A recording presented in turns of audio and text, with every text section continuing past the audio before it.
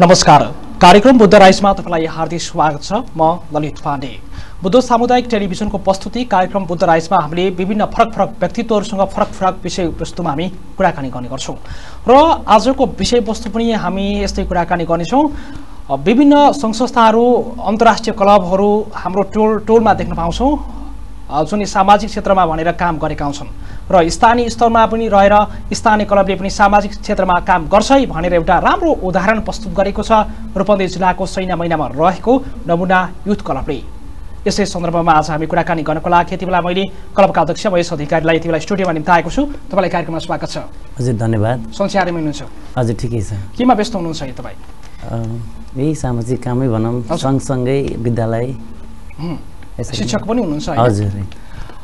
अब विभिन्न संघ-संस्थाहरू, अन्तर्राष्ट्रिय क्लबहरू टोलमा खुलेको अवस्था छ हैन? हामी पाउँछौं टोलै पछि विभिन्न कार्यक्रमहरू पनि आयोजना गर्छन् तिनीहरूले। तर तपाईहरु एउटा स्थानीय स्तरमा नै हैन क्लब सञ्चालन गर्नु भएको छ। एकदम नमुना काम पनि गर्नु भएको छ भनेर त्यहाँका स्थानीयले बताउँछ हैन? कस्तो हो त नमुना काम? के गर्नुहुन्छ तपाईहरुले? विशेष गरी हामीले अब वार्षिक रूपमा एउटा योजना पनि बनाएर हिँड्छौं, यी कामहरू गर्नुपर्छ भन्ने। र त्यो बाहेक भइपरि आउने कामहरू, कुनै समस्याहरू पर्यो भने त्यसलाई चाहिँ आकस्मिक रूपमा पनि हामीले कार्यक्रम सञ्चालन गर्छौं। नमुना कामभित्र चाहिँ हामीले विशेष गरी युवा र बालबालिका लक्षित कार्यक्रमहरू सञ्चालन गर्दै आएका छौं भने र सरसफाइका कार्यक्रमहरू र भोलिन्टियरिङ विशेष गरी यी कुराहरूलाई हामीले अगाडि बढाइरहेका छौं। हजुर, साँच्चै नै त्यो अन्तर्राष्ट्रिय क्लबहरू चाहिँदैन मलाई सामाजिक क्षेत्रमा काम गरियो भने आफूले नै स्थानीय क्लबहरू नै हामीले खोलेर पनि गर्न सकिन्छ? एकदम आफूसँग भित्रबाट इच्छा शक्ति हुने हो भने विभिन्न संघ संस्थाको ब्रान्ड मात्रै भन्दा पनि आफ्नो इच्छा शक्ति ठुलो कुरा रहेछ र ती क्लबहरुमा खर्चिने पैसा हामीले स्थानीय स्तरमा खर्च गर्न सकियो भने त आउटपुट धेरै पनि आउँदो रहेछ भन्ने पनि हामीले महसुस गरेका छौं। सुरुमा कहाँबाट आयो? तपाई एउटा युवा पनि हुनुहुन्छ हैन? हामी अब समाज सेवामा उमेर पुगिसकेपछि पहिला टन्न पैसा कमाउने त्यसपछि समाज सेवामा लागेको देख्छौं हैन? तपाई भर्खरको युवा पनि हुनुहुन्छ हैन? अब यो उमेरमा कि त वैदेशिक रोजगारीमा जाने कि त सरकारी जागिर खाने अथवा कुनै हैन आर्थिक क्रियाकलापमा लाग्ने हुन्छ। तर तपाई एउटा समाज सेवामा मात्र लाग्नु भएको छ अहिले हैन? कसरी सोच आयो? अलिकति कहाँनिर भन्दा जति पनि हाम्रो समाजमा समस्याहरू हिँड्दाखेरि देखिन्छ, सानोदेखि ठुलो समस्याहरू यो देखिरहँदा मानव भइसकेपछि हाम्रो एउटा दायित्व हो र यो देशमा जन्मिसकेपछि देशको लागि समाजको लागि के दिनुपर्छ भन्ने अलिकति सानोमै के दृश्यहरू देखिसकेपछि र यो पैसाको कुरा जुन गर्नुभयो, धेरै मानिसहरू करोडौँको मालिक हुँदा पनि राजा वीरेन्द्र पनि मरेर जानुभयो र देखि लिएर सामान्य हाम्रो गाउँघरका राम्रा व्यक्तित्वहरू पनि भनेको आइसकेपछि छोडेर जाने हो भन्ने उहाँहरूको जुन कन्सेप्ट अथवा उहाँहरूलाई देखिसकेपछि एउटा भित्रबाट फिलिङ आयो र समस्यामा रहेका अपाङ्गता अथवा विभिन्न समस्यामा रहेका मानिसहरूलाई देखिसकेपछि यिनीहरूलाई चाहिँ हामीले केही गर्नुपर्छ है भनेर एउटा मानसिकता सानैमा अलिकति जागृत भएर त्यही अनुसारले योजनाबद्ध रूपमा अगाडि बढिरहेका छौँ। हजुर, तर जीवनयापन गर्नको लागि, जीवन चलाउनको लागि त पैसा त आवश्यकता नै पर्छ हैन? हो, एकदम। कसरी तपाईले यसलाई व्यवस्थापन गर्नुहुन्छ समाजसेवा सँगसँगै? कस्तो रहेछ भने एउटा त पैसा कति चाहिने भन्ने मान्छेलाई लिमिटेसन त हुँदैन, तर आफू कतिमा सन्तुष्ट हुने भन्ने कुरा हुन्छ। सामान्य पनि अब मैले जागिर गर्दै गर्दा अथवा त्यो बाहेक पनि म आफू एउटा कम्प्युटर सिएसआइटी भर्खरै सकाएको स्टुडेन्ट र आफूले सँगसँगै विभिन्न ट्युसनहरू बाहेक डिजाइनिङहरू गर्दै गर्दा मलाई पार्ट टाइम जबले नै जति पनि आफूलाई खर्च गर्न पुग्थ्यो, किनभने मैले फाल्टु खर्च केही गर्नु पर्दैन थियो र सन्तुष्ट रहिरहँदा त्यति गाह्रो चाहिँ छैन। मैले अब टिचिङ लाइनमा रहिरहँदा त्यो पैसाले मजाले पुगिरहेको छ। सन्तुष्टि नै ठुलो कुरा हो भन्छ नि हैन? मान्छेले जति पैसा कमाए पनि अब ऊ सन्तुष्ट हुन सकेन भने अर्थ छैन।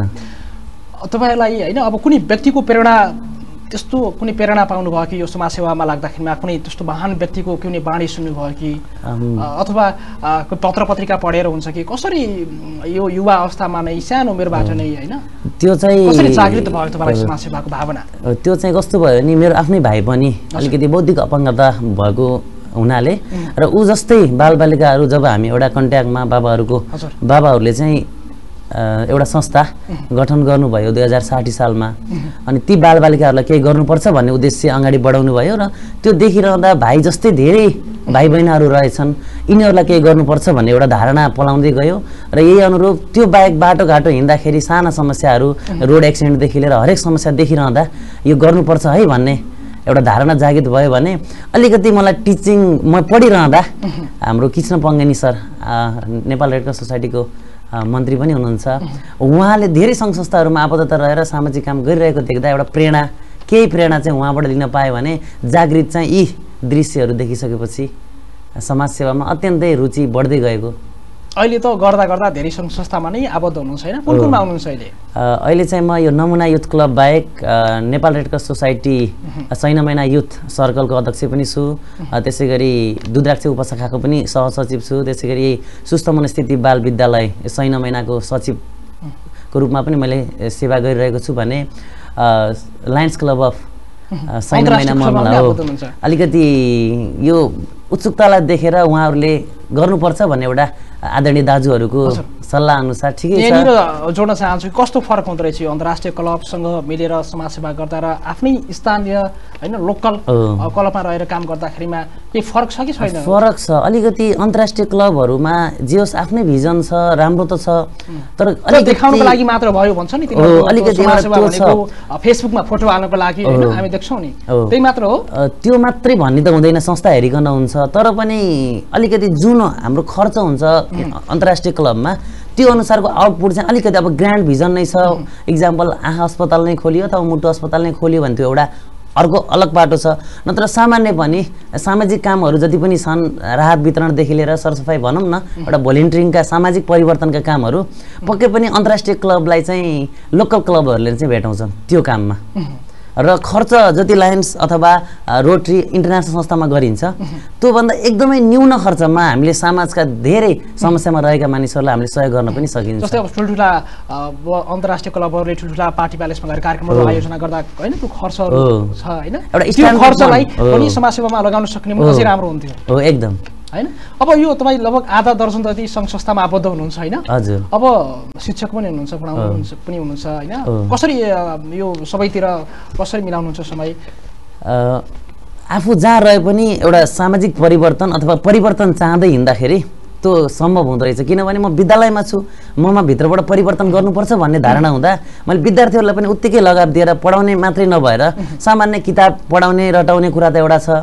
त्यो बाहेक चाहिँ प्र्याक्टिकल नलेजहरुमा आफू कम्प्युटर टिचर सँगसँगै एउटा पेशा विषय पनि आफूले रोजेको विद्यार्थीलाई दिन सकिन्छ भनेर विद्यालयमै एउटा बारीको निर्माण करेसा बारी निर्माण गरेर त्यसलाई पनि अगाडि बढाइरहेको र विद्यार्थीहरूलाई पढाइका अतिरिक्त क्रियाकलापहरू जस्तै क्विज कन्टेक्स्टदेखि लिएर नृत्य प्रतियोगिता गायन प्रतियोगिता र खेलकुदहरूमा पनि अगाडि बढाउनुपर्छ भनेर उत्तिकै नै टाइम म्यानेज गर्न सकिरहेको अवस्था छ हजुर अब विद्यार्थीहरूमा यो समाजसेवाको तपाईँ एउटा शिक्षक पढाउनुहुन्छ भने कतिको देख्नुहुन्छ यो समाजसेवा गर्नुपर्छ भन्ने भावना तपाईँले जगाउनु भएको छ कि न अथवा कस्तो छ पढाउनुहुन्छ मात्र कि हैन विद्यार्थीहरूलाई पढाइका अतिरिक्त पढाइले मात्रै एकरूपन भन्दा पनि हामी सामाजिक प्राणी भएको भएर नाताले हामीले पढाइका अतिरिक्त आफ्नो करियर त एक ठाउँमा छ त्यसलाई राम्रो गराउनु पर्दछ भने त्यो बाहेक हाम्रो जिम्मेवारी र दायित्व भनेको सामाजिक प्राणी भएको नाताले हामीले समाजमा रहेका विभिन्न समस्याहरू अथवा सामाजिक कार्यहरूमा हामी पनि सहभागी हुनुपर्छ र दायित्व बोध गर्नुपर्छ भन्ने भावना चाहिँ जागृत गराएको छु सबै विद्यार्थीहरूमा कस्तो पाउनु त सामाजिक क्षेत्रमा लाग्नुपर्छ भन्ने भावनाहरू कतिको पाउनुहुन्छ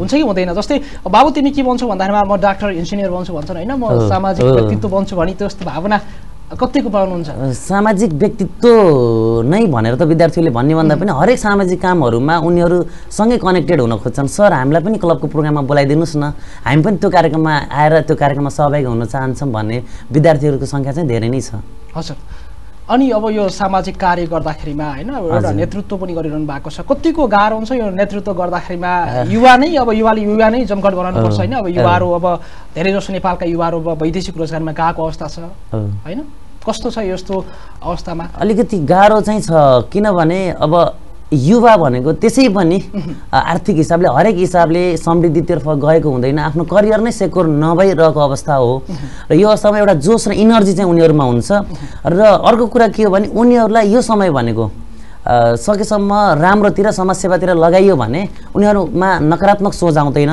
जसले गर्दा एउटा सामाजिक उत्तरदायित्व वहन हुन्छ भने उनीहरू एउटा राइट ट्र्याकमा हिँड्ने एउटा राम्रो अवसर पनि हो समाजसेवा र सँगसँगै गाह्रो चाहिँ छ युवाहरू अब हाम्रो भनौँ अहिलेसम्मको हरेक राजनैतिक अथवा हरेक अवस्थाले हाम्रो चाहिँ युवाहरूलाई वैदेशिक रोजगारमा जानुपर्ने विडम्बना छ गाह्रो चाहिँ छ हरेक युवाहरूलाई लिएर हिँड्न कतिको नेतृत्व गर्न सहज छ कि छैन उहाँहरूलाई हैन कार्यक्रमहरूमा लैजाने त्यसपछि सामाजिक क्षेत्रमा कामहरू गर्न हैन कतिको सजिलो छ तपाईलाई त्यस्तो गाह्रो चाहिँ छैन हरेक युवाहरूमा कसरी सुरु गर्यो भन्दा म परिवर्तन हुन्छु अनि मेरो समाज परिवर्तन अनि देश परिवर्तन भन्ने भावना चाहिँ हरेकमा जागृत छ म सँगै रहेर काम गर्ने युवाहरूको। तर समस्या केले गराउँछ भने आर्थिक रूपमा हरेक युवाहरू समृद्ध हुनुहुन्न। कुनै कार्यक्रम एटेन्ड गर्दा कहिलेकाहीँ खर्च लाग्न सक्छ। भोलिन्टियरिङ गर्दै जाँदा पनि अलिक टाढा जानु पर्यो भन्ने खर्चका कुराहरू त्यति बेला अलिकति समस्या हुन्छ। तर नेतृत्वमा चाहिँ त्यति समस्या छैन। हजुर, यो सामाजिक क्षेत्रमा कति युवाहरू आबद्ध छन् अहिले? अहिले चाहिँ हामी सैना महिनामा हेरिरहँदा तपाईले गरिरहँदाखेरि कस्तो छ? हाम्रो चाहिँ सैना महिना नगरपालिकाभित्र 3वटा वार्डहरूमा वार्ड समिति नै छ, कार्य समिति गठन भएको छ भने अझै 2वटा वार्डहरूमा प्रस्तावित छ र अन्य वार्डका केही युवाहरू गरी हामी 200 जना युवाहरू अहिले यो क्लब मार्फत विभिन्न सामाजिक काम सञ्चालन गर्दै आएका छौँ। हजुर, तपाईहरुले यो सामाजिक काम गर्दाखेरिमा जस्तै कस्तो कस्तो क्षेत्रमा हेर्नुहुन्छ? यो अपाङ्गताको क्षेत्रमा हैन हेर्नु भएको छ भने अरू क्षेत्रहरूमा कसरी पुग्नुहुन्छ?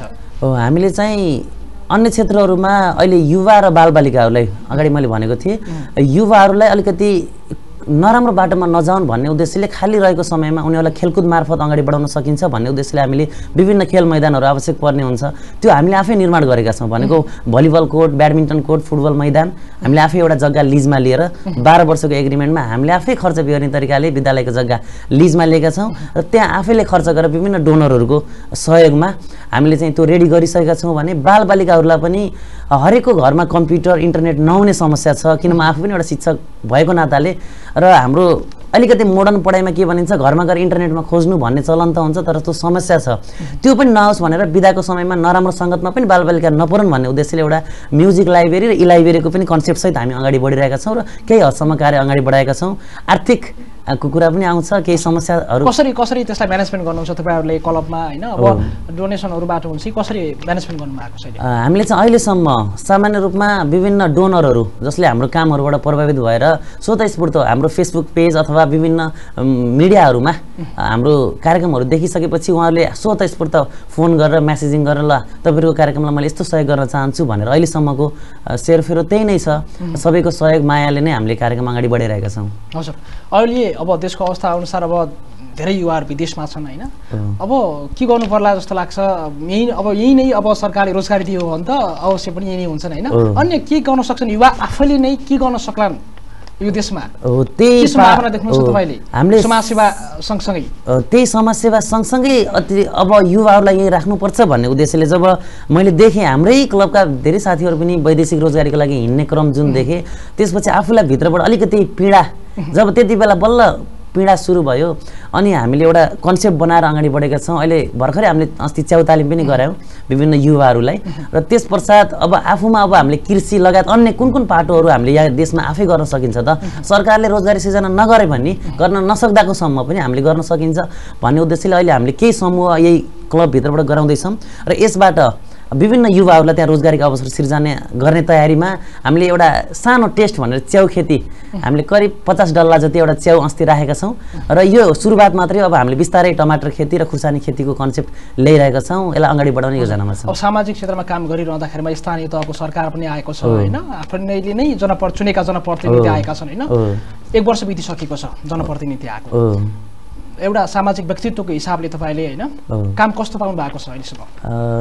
काम ठिकै भन्नुपर्छ। अब सन्तुष्ट हुनुहुन्छ अहिलेको यो सरकारले गरेको काम? सन्तुष्ट नै हुने अवस्था त छैन, किनभने जनताले चुनेर पठाएको मान्छे हुनुहुन्छ, उहाँले अझै गर्न सक्ने ठाउँहरू छ। किनभने अहिले कस्तो राम्रो सिस्टम छ, संघीयताले गर्दा कस्तो नेटवर्क छ कि माथि केन्द्रदेखि एउटा गाउँ घर घरसम्म एउटा नेटवर्क छ। यो नेटवर्कलाई प्रयोग गरेर जति काम गर्न सकिन्छ तर अहिलेसम्म उहाँहरूले हुन त पहिलो प्रयास भएर पनि गाह्रो हुनसक्छ, गर्दै हुनुहुन्छ तर अहिलेसम्मको जुन कार्य छ यसबाट सन्तुष्ट हुने अवस्था छैन। युवाहरूले के भन्छन्? युवाहरूको क्षेत्रमा कस्तो पाउनु भएको छ स्थानीय सरकारले गरेको काम?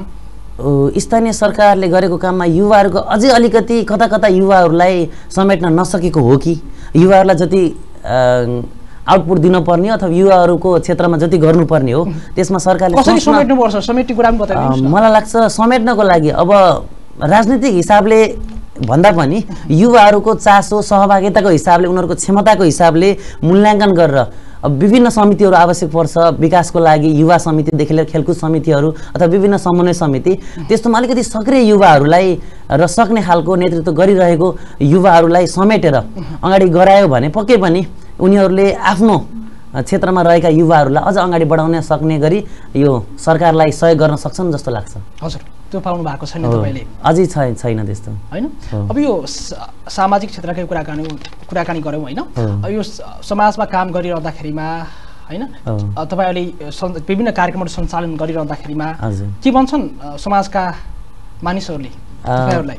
धेरै जसो मानिसहरूको चाहिँ राम्रो प्रतिक्रिया आउँछ, किनभने यस्ता युवाहरूले आफ्नै ठाउँमा, आफ्नै गाउँमा अथवा आफ्नै नगरपालिकालाई एउटा राम्रो वेतर्फ युवा, बालबालिका, अपाङ्गता भएका अथवा अन्य ठाउँहरूका समस्याहरूलाई यिनीहरूले समाधान गर्दैछन्। अथवा सामान्य बाटोघाटोका समस्याहरू, सरसफाइका कुराहरू, बिजुली बत्तीका कुराहरू, सडक बत्तीका कुराहरूलाई पनि हामीले जोड्दै अगाडि बढाउँदा धेरैको प्रतिक्रिया एकदमै राम्रो नै पाइरहेका छौँ। पहिला कस्तो थियो तपाईँ एउटा सामाजिक क्षेत्रमा नलाग्दाखेरि कस्तो प्रतिक्रिया आउँथ्यो र अहिले कस्तो फरक पाउनु भएको छ?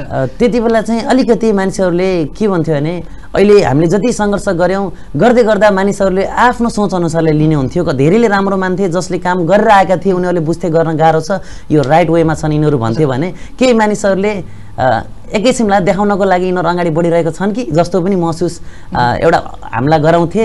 तर अहिले चाहिँ एकदमै राम्रो छ। कुनै काम गर्दाखेरिमा मानिस सन्तुष्ट भयो भने मानिस सन्तुष्ट हुन्छ अरे हैन?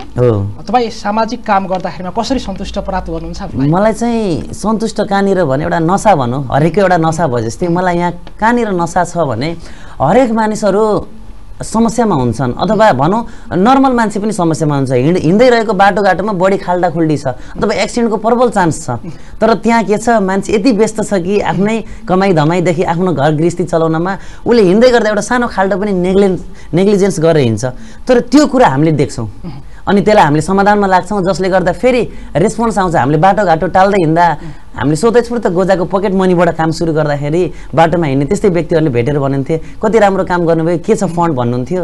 हामी आफै जम्मा गर्दैछौँ, आफै गरिरहेको छौँ भनेर एउटा डोनेसन पनि पाउने अथवा एउटा भनौँ न सपोर्ट राम्रो पाइरहेको अवस्था त्यहीबाट नै एकदम हो। त्यसरी उहाँहरूले बाटोमा हिँड्दा हिजोसम्म एक्सिडेन्ट हुने बाटो आज राम्रो भयो भन्ने महसुस पाएको छ। भावी योजना के छ? अब राजनीतिकतिर छिर्ने सोच गराउनु भएको छ कि यो सामाजिक क्षेत्रलाई नै अगाडि बढाउने? राजनैतिक हिसाबले चाहिँ अहिलेसम्म सोच बनाएको छैन। विभिन्न राजनीतिक दलहरूले तपाईँलाई बोलाउने गर्दैनन्, कस्तो छ अहिले? विभिन्न राजनीतिक दलका शीर्ष व्यक्तित्वहरूले अथवा सामाजिक क्षेत्रसँगै राजनीतिक रूपमा अगाडि बढिरहनुभएका आदरणीय व्यक्तित्वहरूले कुरा निकालिरहनुहुन्छ। तर मलाई के लाग्छ भने अलिकति भित्रबाट यो राजनीति भनेको एउटा सोच अथवा एउटा समाज परिवर्तन गर्नुपर्ने खालको हुनुपर्ने हो जस्तो लाग्थ्यो। तर त्यो मैले नपाएको कारणले आउनु त आवश्यकता छ नि राजनीतिमा। तर यस्तो छ कसरी भने राम्रो भएन भनी आफू नजान्ने हो त्यो पनि होइन, युवाहरू पनि छन्। तर के छ भने युवाहरूलाई मैले देखेको है, मैले यो त्यो भन्दा पनि हरेक राजनीतिक दलहरूमा युवाहरूलाई केवल सडकमा अथवा आन्दोलनमा त्यस्तो ब्याकफोर्सको रूपमा मात्रै प्रयोग गर्ने र क्षमता भएको युवालाई अलिकति अपर्च्युनिटी नभएको। पार्टी प्रवेशको कतिको अफर आउँछ कि आउँदैन? कस्तो छ अहिलेसम्म? बीचमा आएको थियो धेरै चुनावको बेलामा हो, एकदम चुनावको बेलामा चाहिँ नै गइएन। चुनावको बेलामा धेरै हुनुहुन्छ कि नै छैन, राजनीतिक हिसाबले कुनैमा पनि छैन। सोच के छ राजनीतिकबाट नै सामाजिक सेवा गर्ने छ कि यतिकै जाने सोच? राजनीतिक हिसाबले चाहिँ म इन्भल्भमेन्ट कुनैमा पनि नरहेर विशुद्ध, किनभने मलाई भोलि कुनै निकायमा गएर नेतृत्व लिने चाहना भन्दा पनि मलाई ब्याकफोर्समा रहेर परिवर्तनको चाहना गरिरहेको हुँदा मलाई चाहिँ राजनीतिक हिसाबले अगाडि बढ्ने सोच छैन। हामी अन्तिममा छौँ, के भन्न चाहनुहुन्छ? अन्त्यमा हरेक युवाले आफ्नो करियर डेभलपमेन्ट सँगसँगै पैसा कमाएर आएर गरौँला भन्दा पनि आफू रहेको समय अथवा खाली भएको समयमा आफ्नो समाज परिवर्तनका कार्यहरू गर्दै जाने अथवा गर्न सम्भव छैन भने राम्रो गरेकाहरूलाई सहयोग गर्ने गरियो भने पक्कै पनि एउटा समृद्ध समाज, समृद्ध राष्ट्र, समृद्ध देश अथवा बनाउन सकिन्छ भन्ने एउटा छोटो मेसेज दिन चाहन्छु। र आफू परिवर्तन भयो भने देश पनि परिवर्तन हुन्छ भन्न चाहन्छु। धन्यवाद तपाईँलाई। यति बेलासम्म हामीले कुराकानी गऱ्यौँ युवा अवस्थाबाट नै सामाजिक क्षेत्रमा लाग्नुभएका महेश अधिकारीसँग र आजको कार्यक्रम हेरेर साथ दिनुभयो त्यसको लागि धन्यवाद दिँदै म ललित पाण्डे पनि बिदा माग्छु। नमस्कार।